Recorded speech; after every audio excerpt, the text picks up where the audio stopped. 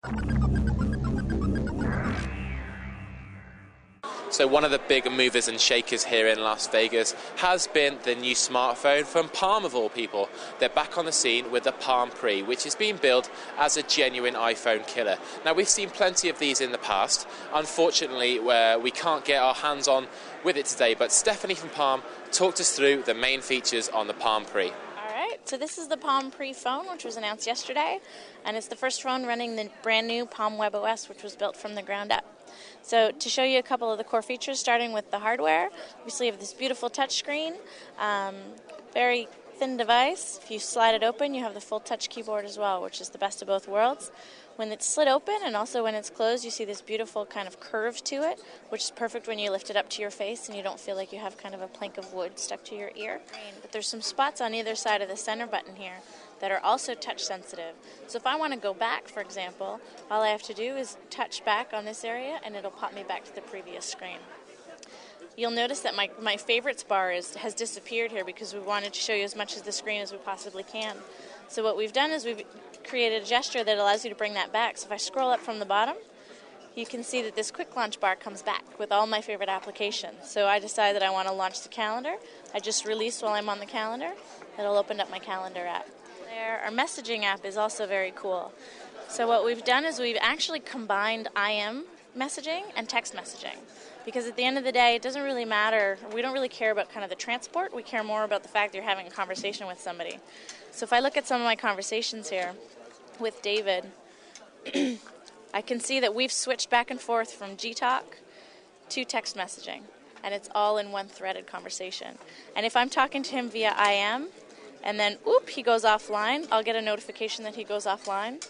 I just go up top to my transport, and I switch when I decide that I want to text him. And it's all in one sequential thread, so I can follow the conversation as a whole. If I want to start a web search, for example, if I want to do a Google search, what I could do is I could go to the browser and open my web browser and go to Google and do a search. What would be faster is if I slide open the keyboard and I just start typing. So we're at the Venetian, figure should see Blue Man Group, start typing, and it automatically searches my device first to see what I'm looking for.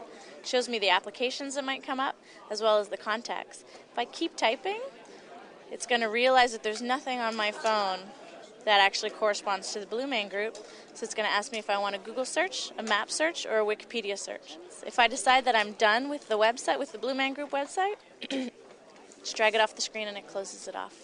Another really cool thing about the phone is that it does actually run multiple activities at the same time. So we've never really seen this before in a mobile space, but it's very reminiscent of what you would have on your desktop if you have your multiple apps open. So if I press my center button here, I can see that I have two applications open, and these are actually live applications. So for example, if I get into my contacts and I kind of scroll my contacts, you can see that it's still moving. And I can just navigate through these. I can navigate through these. I can move them around if I want. And the great thing about this is that I don't have to open and close applications all the time. I can just do a bunch of things at the same time. In both the browser and in the photo application, you can do the kind of pinch zoom. So if you want to zoom in on these guys, you can also it also has the accelerometer in there. So if you want to view it on a horizontal mode as well. Okay, so let me show you the Palm Touchstone charger. So what this is it's using a special inductive charging technology. So in the back of this battery door, there's a couple of magnets and an inductive charger. And what that does is it just snaps it into place, and then it charges your phone. So there you have it. There's our first impressions of the Palm Pre, and we must say that they're very, very good ones indeed. As we said, there's been a lot of phones that have been billed as potential iPhone killers. We really think we might have found one with the Palm Pre. It's a staggering return to form for a company that looked absolutely dead and buried in the past couple of years.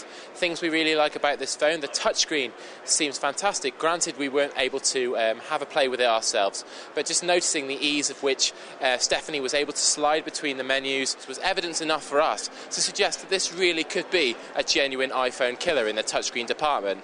The option of having a QWERTY keyboard in there as well will please BlackBerry users no end. Now, we were also impressed with the way that the phone has a great synergy with your means of contacting people. In the same screen, you can see whether your contacts are online, so you can find them by email or by instant messaging, or if they've gone online, you can reach them by a text message.